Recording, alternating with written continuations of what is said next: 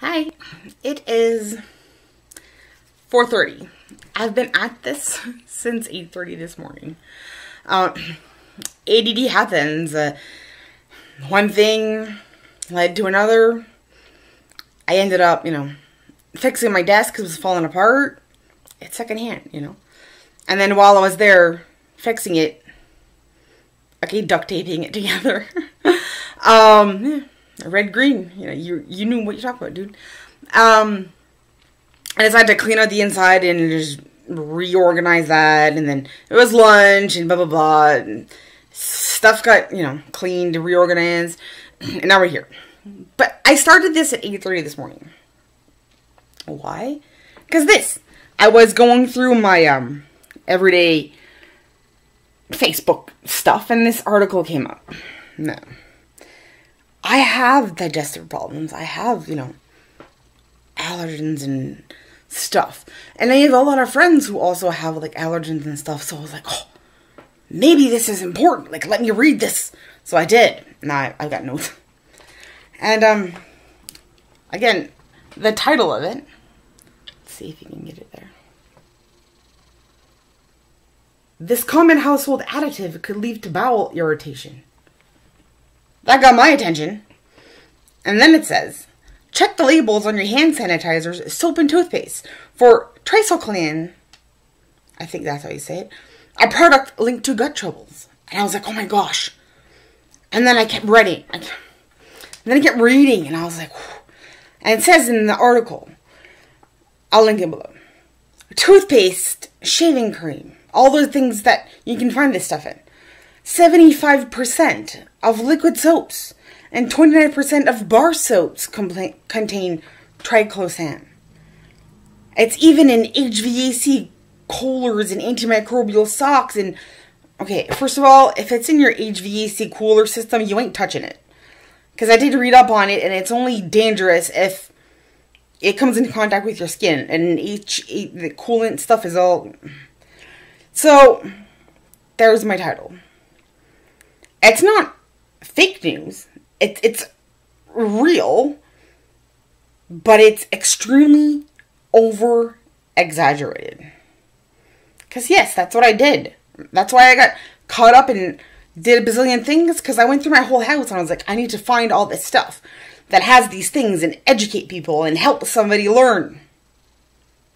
This is what I found.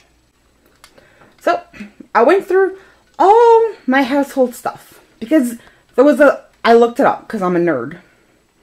And, it had this whole list of 257 items that contains this stuff. And I'm like, oh my gosh, this is horrible.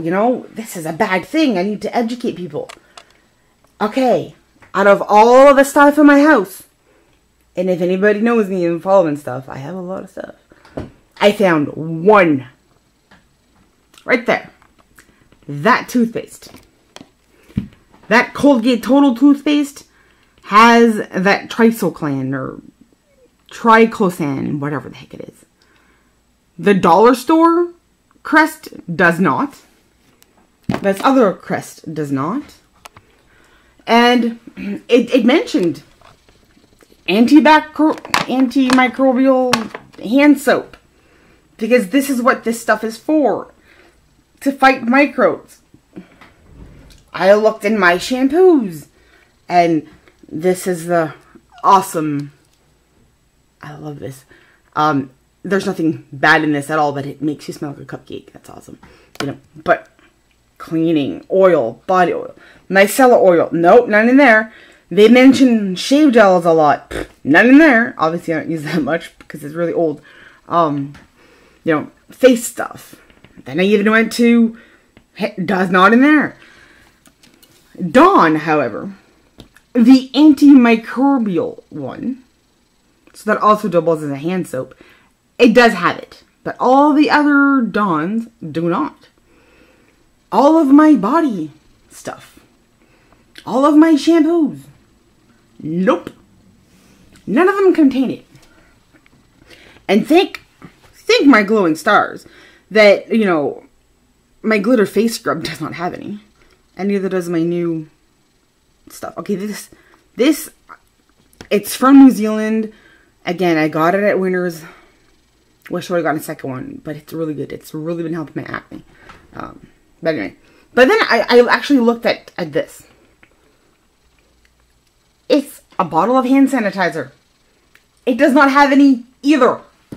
This whole article made me freak out and jump up and think that my whole house was infected with this stuff, this additive that was like making me sick, and maybe I've been on this diet and, you know, whatever. Nope, nope, nope. None of my stuff. Only one out of everything in my house. And to be certain on top of that, of course, my Renpure doesn't. It's totally organic. None of those other soaps that were in my shower. No laundry detergent. Bounce. No, not even Dove soap. And does it list bar soaps? Nope, it does not have any.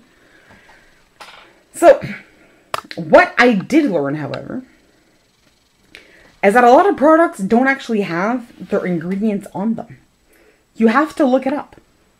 And if it gets really hot in your apartment, yeah, that's what happens to antimicrobial sanitizer gel. It turns to water. But, so yes, a lot of things actually surprisingly don't have their ingredients on them. You have to look them up on the internet. Is that good or bad? I mean, I don't know. Most people have access to the internet these days. Actually, for those of you who aren't aware, let me share something, because this has to do with mental health.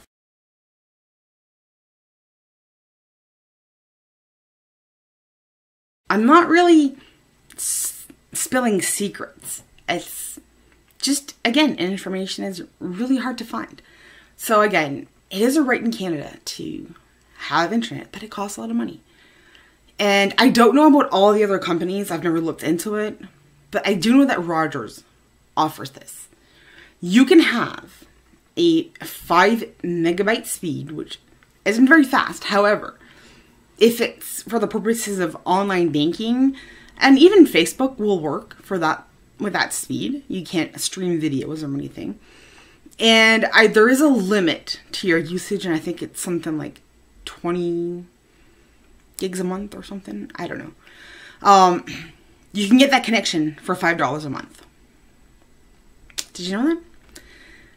However, you have to qualify, and it's not that it's hard to qualify if you're the type of person that can't afford it, and you have to have reasons, like, you know, being on disability is one. In my case, I still managed to afford it, so that's not something, and I do need, you know, internet at like high speed and whatnot. But let's just say, you know, you're struggling and you don't have a lot of money, and for $5 a month, you can get a 5 megabyte speed per second connection with Rogers with limited usage. I mean, again, you can't download things, but it can give you access to Facebook. It can give you access to, you know, online news. It can give you access to, like, the weather and emails, which is important these days, and banking. A lot of banking is done online. So, for those of you who don't know about it, and it's something you think you qualify for, call them, ask them. It's there. It's just a hidden thing that they don't like to offer because they don't really make money off of it. As for the other companies, I'm not sure. I've only heard it from them. However, other companies might have it. I don't know. And it might be more than $5 because I haven't worked in the internet industry for at least 3 years now. So, but it is a really, really low price, and it is something that exists. So, yeah, there's my tip. If you think you're in need of it, again, call Rogers and ask. So, since I'm on this subject of things in your house, I am going to explain a few things. So, yeah, I have all these things that said aluminum on them. This is what I use for deodorant now. It's a crystal thing. So there's a difference between a deodorant and an antiperspirant. A deodorant just stops you from smelling bad. An antiperspirant, however, stops you from sweating, or is supposed to. In my case, it never worked. Okay, I just sweat too much. any of you that's watched anything here knows my nose even sweats. My face sweats, okay? So they all contain aluminum something, whatever. Oops. And it's been linked scientifically to cognitive difficulties and Alzheimer's. I don't want that. I already have enough bad things in my life. Besides, none of those things you see in front of me, and some of them are clinical strength, actually worked. I was still sweating anyway. So I just gave up on it and went the natural way. And no one's ever told me that I stink. And I'm inclined to believe them because, well, a lot of people don't like me and they would have told me by now if I did. So that's that. These crystals they last for a very long time. You just wet the top part. You can get them at Walmart, any pharmacy. They're about $3 or $4 for this, and it lasts a really long time. So that's a very good thing. Now the next thing that I noticed is that some ingredients, now this one says soy straight up on it. And yes, it's an old thing that my mom gave me a long time ago. I do have an allergy or an intolerance to soy. That's one of the things that's a trigger in my diet. And I've heard Tati, so I'll link her below. Nobody knows who she is. She's funny as ever. She also has, I think she has celiac. I don't know quite, but she does have a soy issue and a gluten issue. And for her, beauty products that contain soy really affect her skin and whatnot. And I haven't used these particular ones in a while, and the skin's gotten a lot better. So I'm going to go with the same thought that if the inside of my body does not like soy products, the outside probably doesn't either. So more label reading for me. Anyway. And then I read these other labels. And I just thought I'd share it. Can you read that? Horse fat. That is one of the ingredients. And this little cute, very nice smelling Jean Coutu brand hand cream. Horse fat. Now that definitely ain't vegan. I'll tell me that much. But whatever those worst things. Because then you come to this one. Because again, I went through, I pulled everything out. Because I thought that it wasn't everything. It is not. It is only in one thing. One thing. Anyway. This one, it just says what? These ingredients. Now, let me read them. Because they make no sense. There's so many of them there. So there's water, glycerin, things I can't even say. Niacinamide, petroleum, isopropyl, isotate, caprylic tartrate acid. Okay. And you're talking to a chemistry nerd here, okay? I still like chemistry now for the fun of it. And I can actually read Wikipedia stuff about medications and whatnot and understand the polymer chains and the whatever. And these words make no sense to me. These are too many chemicals. Because every single one of these things are chemicals. To give me some kind of hydration. No. It's going in the garbage. Don't need that. And while we're on the chemical things, this is something that I have recently noticed that bothers me. This thing called parabens. Parabens is in a lot of beauty products. It is a form of preservatives that keep anything that's emollient. So emollient means like jelly, fluid stuff that you can, you know, like a cream. A cream is the definition of what an emollient is. Now, this particular one, again, that makes me smell like cupcakes. I love this stuff. Doesn't have any. See, parabens free. Now, I have to go through a lot of the other stuff I have that have parabens, and I'm going to be doing a big cleanup. And giving things away, I mean, yeah, they kicked me out of all the paid forwards. Because I don't think paid forward is supposed to be used to refurnish your house all over again when you move. You should try to move your things. And yes, it's a good thing. There are some people out there that are down on their luck and they need it. Have I gotten things? Yes. Have I given things? Oh, even more. Only to, you know, I have found some people selling them. The things they asked for, they were selling them. And nobody cares. And I shouldn't say that, actually. There's a whole other part of a thread on Facebook where hundreds of people in the city of Moncton are talking about how, you know, the pay-it-forward people take advantage. And I do want to give back, though. You know, I don't have much. But when I have something too much of, like, you know, obviously I have too much soap, okay? I only have one body. I'm never going to use all this body soap. But trying to give it away, it's complicated. I get the rudest messages that makes me feel uncomfortable. They're like, yeah, can I get your ad? I was like, what? Are you asking for my address? And her answer was like, yeah. Y-A. I was like, I don't feel comfortable with this, you know?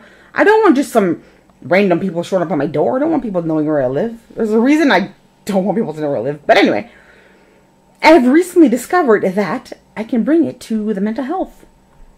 And they have a little bin of things for people who are down on their luck, who are mental health clients. So from now on, that's where all my extras are going to go. So if you happen to be a mental health client on the 4th floor, because, you know, the French people only need... Okay, I'm not going to go there. That's mean, but it's true.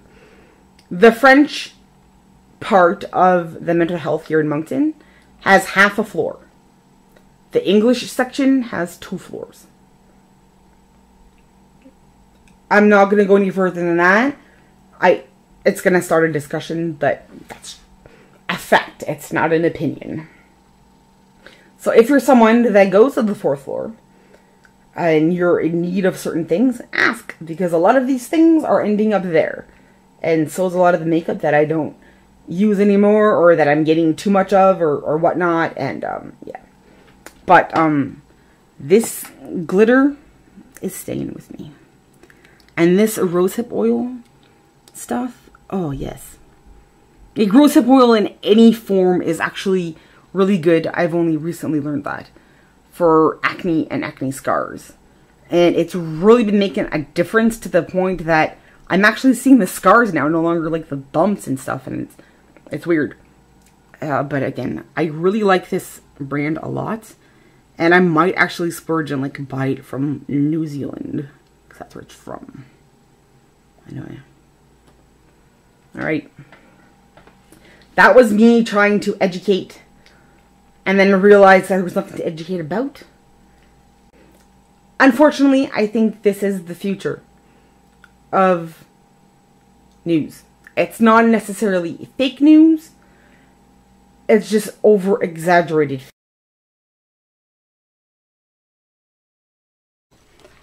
Okay, so quickly, this is the end part, but wow. Anyway, I've been having some problems with like, the power supply.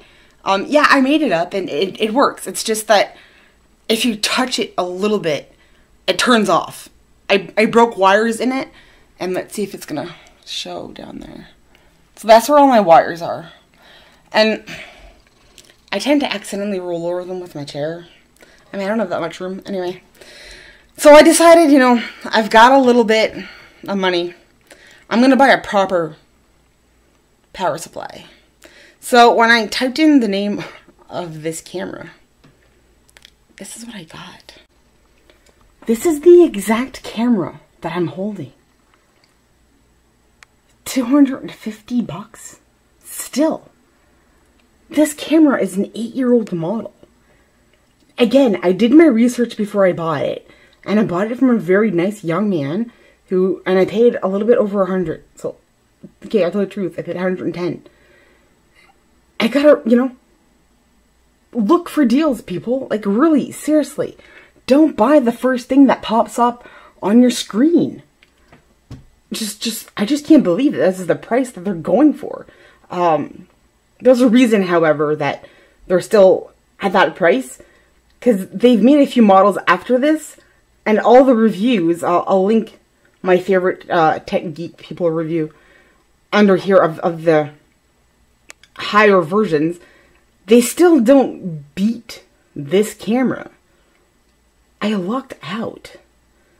And, yeah, thanks, Jocelyn. I asked you about this, and you said, you gave me some pointers on that, so thanks. Wow. So, yeah, now I'm on my way to buy a proper power supply for it before I, you know, screw the insides of this thing.